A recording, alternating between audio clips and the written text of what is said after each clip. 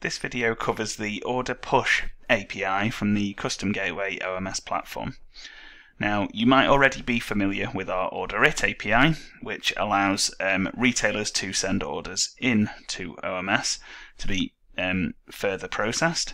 But the order push API allows orders to be taken out of OMS, generally by suppliers, and allows them to import those orders into their own systems through the API to then be further processed within their systems.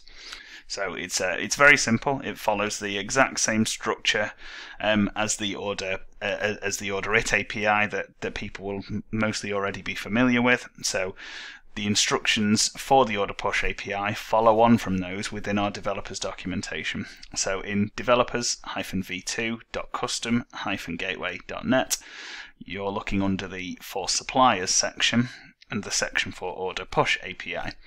So that gives you all of the detail and on how to set it up, some example files, and how we optionally add some extra security with the HMAC key as well. So if you have access, you can set this up for yourself. If you don't, you can request this from your Custom Gateway onboarder or engineer team. So when you're in the OMS, when you're in your dropship company, and you're on supplier integrations, if you have access, you can click the generic API.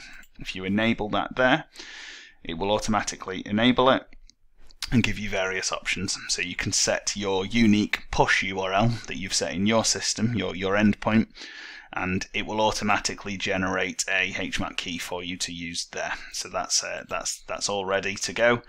Once all of these fields have been filled in, and any orders that come in after that start timestamp will start pushing through to that push URL.